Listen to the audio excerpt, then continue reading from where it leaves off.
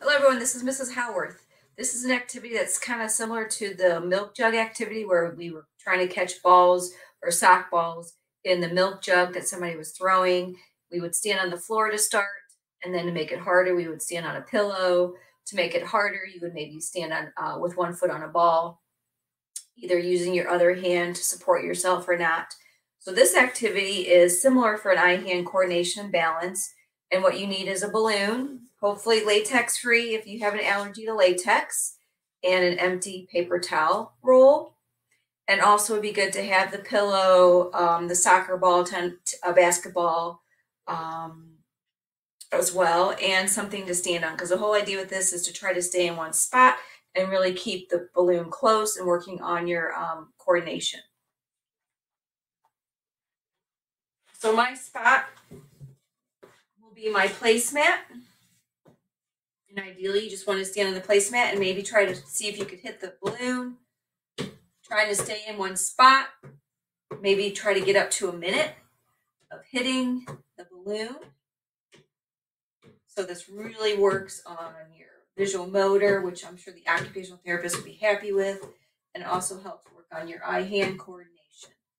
If you want to try and switch and use your other hand, by all means try, but I know that would be a lot more difficult.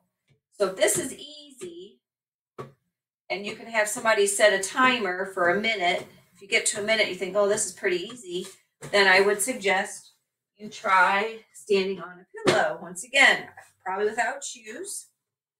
So as I'm standing on a pillow, I'm going to try to hit the balloon, and it just makes your ankles and your feet to have to work a little bit more.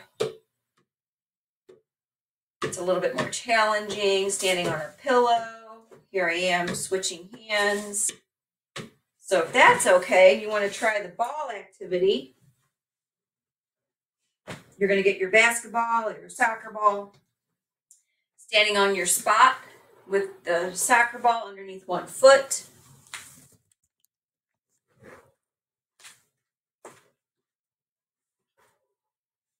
And you're going to try to hit that balloon again, keeping it up. Try to get to a minute. I can feel the ball moving under my foot because it's challenging my balance. You can try to do that for a minute on the one foot, or you could switch and try to do a minute on the other foot, or you could add increasing up to 3 minutes would be a great challenge, would be progressing your activity, switching your hands. Okay, and so if you see what I'm doing nice gentle hits. If I hit it too hard, then I'm probably going to lose control of the balloon. So try not to hit it too hard. So you can also do this tall kneeling.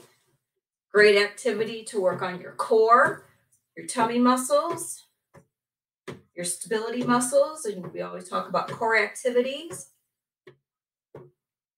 See how I'm just trying to keep it. Now, if you can't hold this very well, then you can always try to hit it with your hand, okay? So don't feel like if you don't have a paper towel roll, you might find and try to hit it with your hand or your fingers, okay? And then you can go to half kneeling. Same thing, paper towel roll if you want. If you don't have a paper towel roll, your hand, okay? And as you can see, I'm really trying to stay in one spot, switching my legs. So I always try both sides, hitting the balloon with the paper towel roll, or you could hit it with your hand. And you just want to try to keep it up in the air. Be probably a minute, probably sounds like a long time, but it's really good activity working on your balance, coordination. All right, so here's another activity you can try at home with some things hopefully you can find around the house, but this is working on eye-hand coordination, balance, core stability. Thanks for watching.